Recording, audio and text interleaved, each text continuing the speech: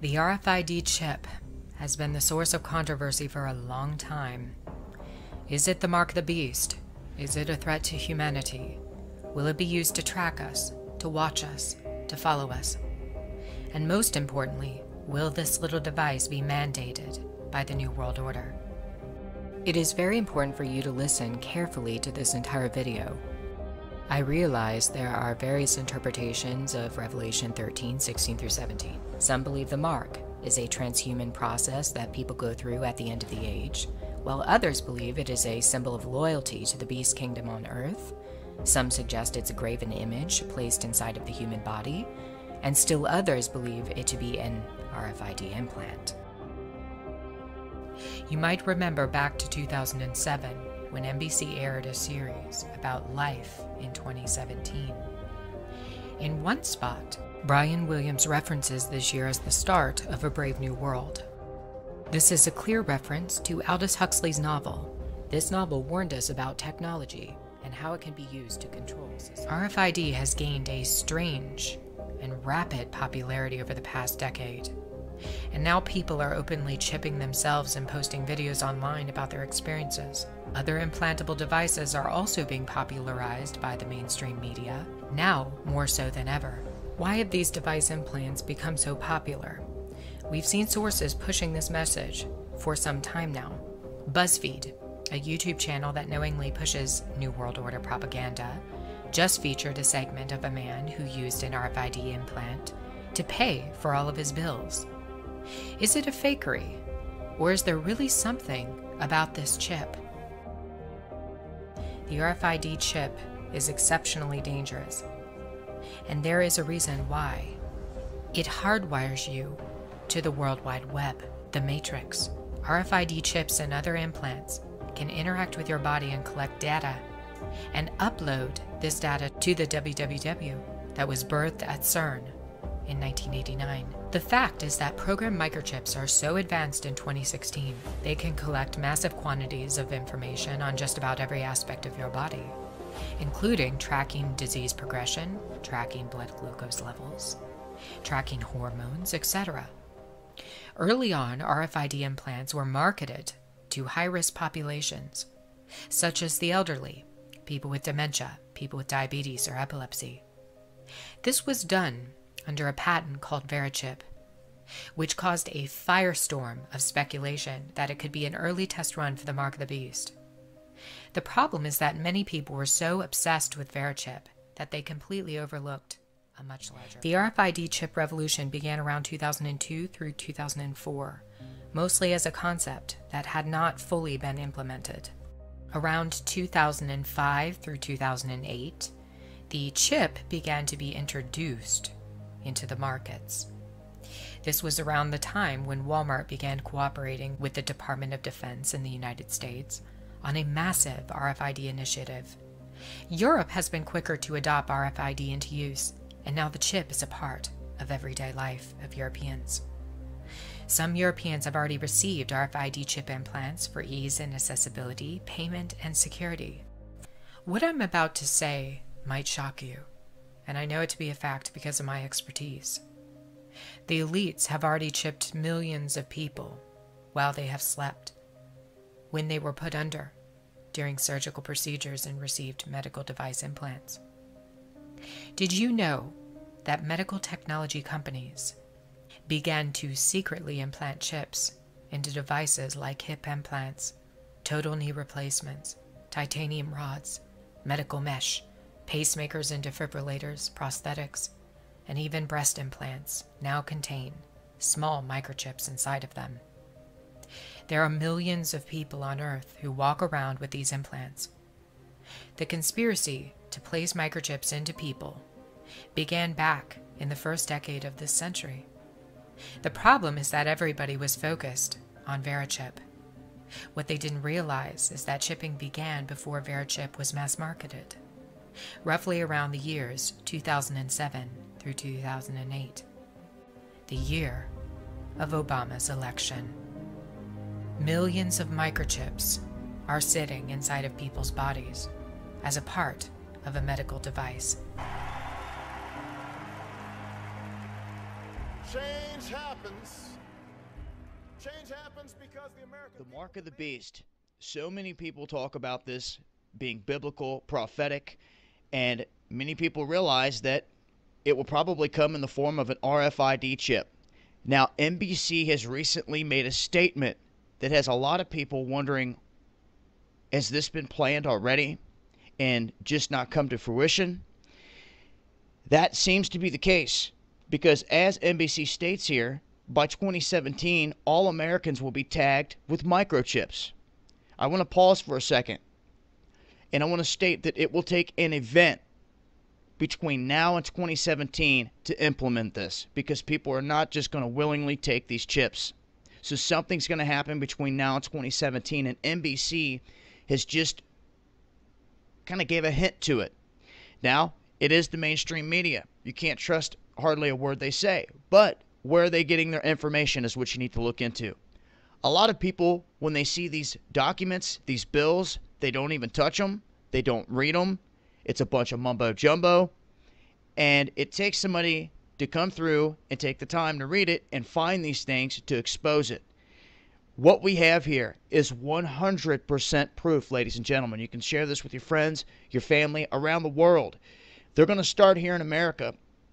Israel is already attempting to create a cashless society. So somewhere along the lines, an RFID chip can simply be reprogrammed and be picked up by a higher satellite unit that can track it worldwide.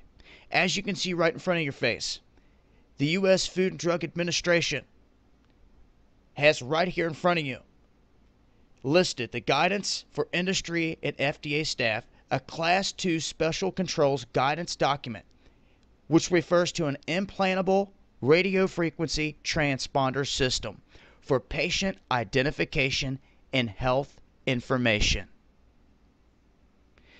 Do you see how long ago they put this out? December 10th, 2004. This has been one of the very subtle things that they have been trying to implement. And what it's going to take now is an event. Because why are they saying 2017? Because as you've just seen here, this has been in the works for a long time. Some people still are not going to believe that this is true. So I ask you, come over to page 1014. Take the time. See it for yourself. I will leave links as always. We'll scroll down here and we'll find 1014. And I want to show you what it states in this bill. And this is what they've already passed, guys. This is what they've already passed underneath of our noses while no one's paying attention. They have passed the mark of the beast legally. All they have to do is get it in you. And it's going to have to take an event, in my opinion, to do so. Okay, we see right here the National Medical Device Registry. The Secretary shall establish a National Medical Device Registry to facilitate analysis of post-market safety and outcomes data on each device that is used on a patient as a Class 3 or a Class 2 device that is implantable, life-supporting, or life-sustaining. Do you see what they have done? And guess exactly what it's connected to. Not only your wealth and all of your information, but it's connected straight to the Food and Drug Administration, meaning that all of your food, all of your money, anything that you're going to get is going to be tracked through this. Also, the administration of the Centers of Medicare and Medicaid Services. Do you see? This has been hidden in this healthcare Obamacare bill this whole time. And they have passed all of these smaller bills along the way while no one has been paying attention. Why? Because they've been buried in the middle of these bills. So let's go down and look at 1501 to 1510. This is HR 3962. And when you guys come here, it's going to reset every time you leave the page. Just a heads up. So let's get down here to 1510. And what it says is the exact same thing that it was stating before. A unique device identification system. The Secretary of Health and Human Services, acting through the Commissioner of Food and Drugs, shall issue proposed regulations to implement Section 519F of the Federal Food, Drug, and Cosmetic Act, no later than 6 months after the date of enactment. Now, it is saying, when you read on here,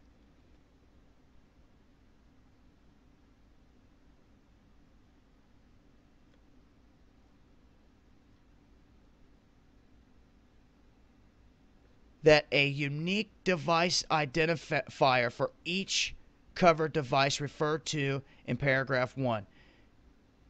Do you see these unique device identifiers? And this goes on and on here, guys. This would take days to read, but that's the thing. That's why they do it this way. This is an urgent warning for everyone out there.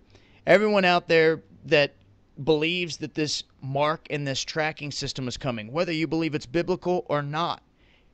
It's in my belief, whether you believe in religion or not, it should not stop you from believing the fact that this government wants to tag you and track you. And it's the truth, and it's real, and it's right here in front of you. This is all the evidence you will ever need to know that it's already implemented. All we are waiting for is an event. Do you hear me? All we are waiting for is an event. It's it. All right, this next one's a little creepy. I want to see what you guys think. Okay? It isn't, it isn't. I heard about this. Brooke likes this idea, which tells you a lot about Brooke. Listen to this story. Okay, so if you forgot your ticket to a soccer game in Argentina, it's not a problem because you can use the microchip that's been embedded under your skin by the team. An Argentinian soccer team planning experimentally to this point to offer supporters a chance to implant a microchip in their skin. Lets them walk right through, like Easy Pass in your car. It's an easy pass. You just walk right into the stadium. But the Easy Pass is in your car, not in your wrist. That's correct. But see, I'm not really thinking about it in terms of sports as much as I would love to put one in my kids. Just to know where they are? I know it's creepy and really futuristic, but my dog has one. Right. And she ran away and ended up, we live downtown, and she ended up, in Harlem. And somebody did deliver her to a facility, a place, and they scanned her, and then they found us. And I honestly am not completely against chipping my children. Boy, if you don't get... Dumbass! You dumbass! You propose this to the girls? I haven't. No, I thought I would do it in their sleep. Now they know. I would put it. Mom, Mom, what Just was a that? button, Oh, I go to don't know. sleep. It's a mosquito. There's something about it. I don't know about the scanning and that people are like, oh, it'll help you in the subways. You're going to be programming them to eat their vegetables with a button. It's going to happen, though. Yeah. We're scanning things with our eyes. Yeah. It's not just a thumbprint anymore. It's not just, so I wouldn't put it past it being done.